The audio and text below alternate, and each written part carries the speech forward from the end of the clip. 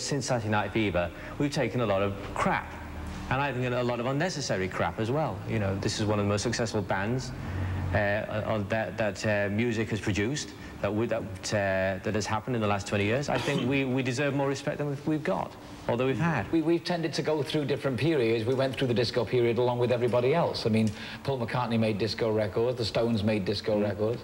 Rod Stewart, those were there is a tendency for everybody to jump on the bandwagon if the bandwagon's big enough, you know. And if everybody had jibes about any clothes that we wore, everybody in those days was wearing the same clothes, including Genesis, Queen, and everybody else. That's all. There's been a resurgence of our music in clubs and rave clubs, and yeah,